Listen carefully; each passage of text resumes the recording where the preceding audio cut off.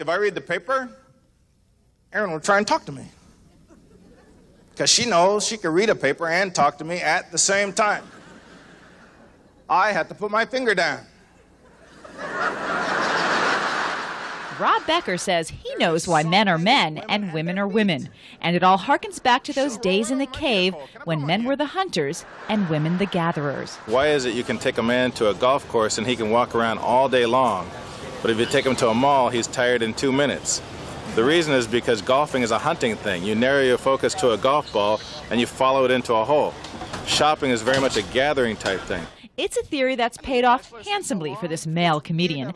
Defending the Caveman is now the longest-running solo play in Broadway history. Becker says he created the show after a conversation he had with his wife, insisting that in life, women cooperate while men negotiate. Let's say you get 6 women around a bowl of chip and dip and the bowl gets low.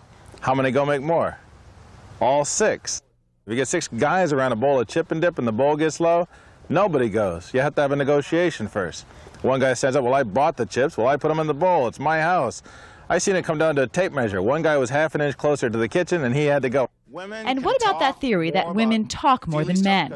Women will call Erin and to make dates to go somewhere and talk. See, if a guy calls me just to talk, I owe him money.